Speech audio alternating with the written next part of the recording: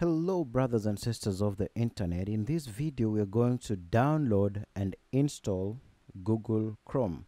For some reason you might be in need of Google Chrome browser, especially if you are going to be accessing and using Google products such as Google Voice. Google Voice doesn't usually work with other browsers. Maybe in future it will, but at the moment I want you to type on the browser. I have just used Internet Explorer, which comes with Windows operating system. So just type Google just type Google Chrome, and then you'll see official www.google.com.chrome, and just click download, and then download Chrome, and then you accept the terms and install. Just make sure this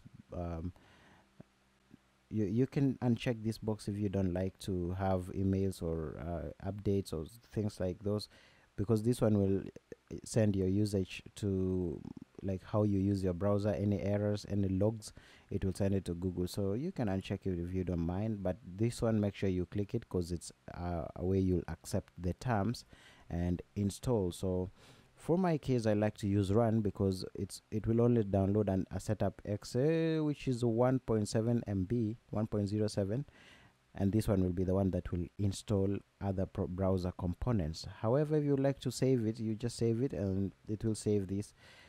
It will not run, it will save the whole browser. So I'll just click run and wait for it to download the browser. So just accept it, because that's the administrative settings in your PC. So just wait for this to finish downloading the browser. Once it gets to the end, I'll unpause the video and we will continue from Okay, so the bar has loaded, the one for downloading up to the end, and now the second one is installing the browser, because as I told you earlier, what we clicked run was just a small file that will manage the download of other files and the installation process. So let's wait for this installation process to finish, and as you can see, it's done and the browser is here opening. And then it's just like that. You can choose to sign into Google Chrome or other things, but basically your browser is completely installed and it's perfectly running.